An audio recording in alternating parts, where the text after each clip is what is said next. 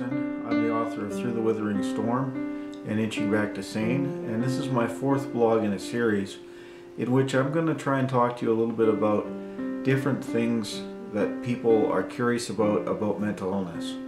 One of the big things about mental illness people are curious about is are people with mental illnesses more prone to become violent? Of course, this is not true.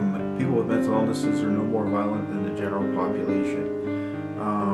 There is also a question that I wanted to get into in a little more depth.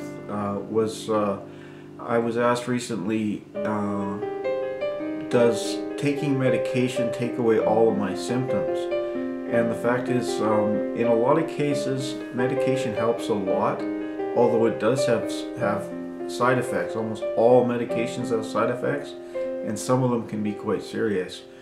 The sad fact is that not all your symptoms can be managed just with medication. It's really important to find a good therapist, and one of the most effective ways of dealing with some of these side effects is to go through cognitive behavioral therapy, or CBT.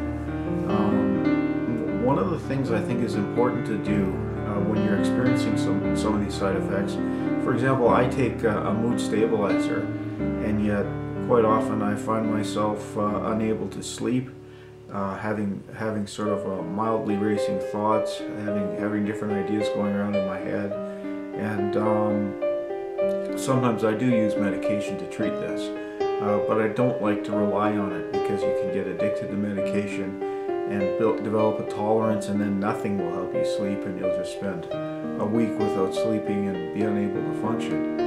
And so definitely not all symptoms are controlled from a mental illness just by medication. Some of the things you can do is just try to write down and plan out some of the things that may trigger you to have some of your symptoms, and write down some things that can help you.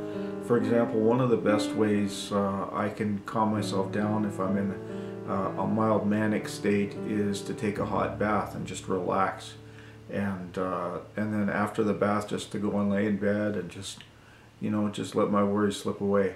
And hopefully, as you get to know yourself better and how to deal with your illness and your medications, that you'll develop different methods of doing this too.